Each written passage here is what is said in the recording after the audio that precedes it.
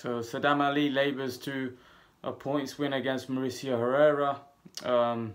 It's fairly a boring fight. I switched it off after about 6 rounds. It was just a terrible fight to watch. There wasn't much going on. Mauricio Herrera was, losing the fight. Sadam Ali was just nicking the rounds. And, he's come back after his defeat to Jaime Munguia. We know, Sadam Ali's also taken a loss to Jesse Vargas. He's come back down to welterweight after, becoming a champion at super welterweight, but then obviously lost it to Jaime Munguia. There's always been a, bit of vulnerability there for Sadam Ali. But he got a win, an easy win against a guy that's probably at the end of his career in Mauricio Herrera. I think Mauricio Herrera's seen better days. I thought Mauricio Herrera beat Danny Garcia. Unfortunately, didn't get the decision. Many people thought that Herrera nicked that fight.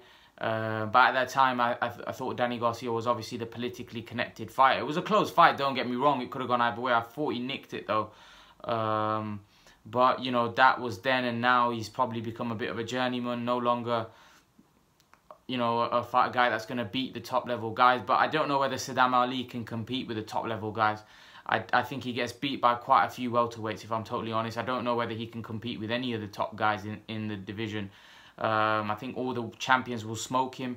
And I think even the guys, the tier below that, the B tier, as you so to speak, I think beat him.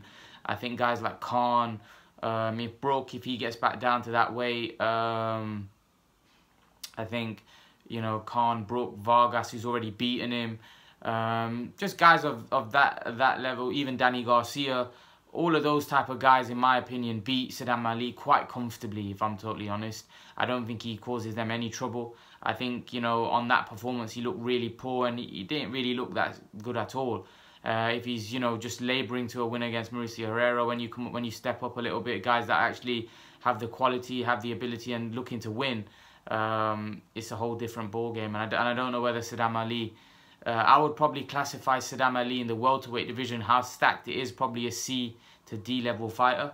I don't see him, winning many big fights in the welterweight division. And I think it's hard for him, because whether he goes up to super welterweight, he's not going to do anything there. Comes back down to welterweight, he's not going to do anything there. He probably loses all of the meaningful fights that he goes into in either division. So you can understand, now it's not easy if you're a welterweight or a super welterweight to become world champion, because there's some killers in those divisions.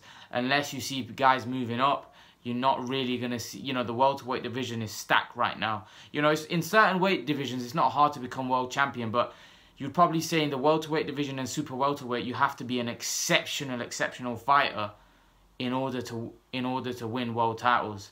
And right now, you can't really see Sadam Ali coming anywhere near to even a world title shot, let alone winning a world title, unless the champions can't find opponents and they offer him a fight. Maybe that could happen, but otherwise you don't even see him getting into a mandatory spot, because even if there's guys that have to fight out for mandatory spots, I think he probably gets beat to those higher level guys, but leave your thoughts, guys. What did you make of Sadam Ali? What do you make of him? Where do you think he's gonna go? Do you think he's got a future in the welterweight division or the super welterweight division? Leave your thoughts, guys. And guys, remember to please like, share and subscribe to my channel. I'll see you guys in the next video.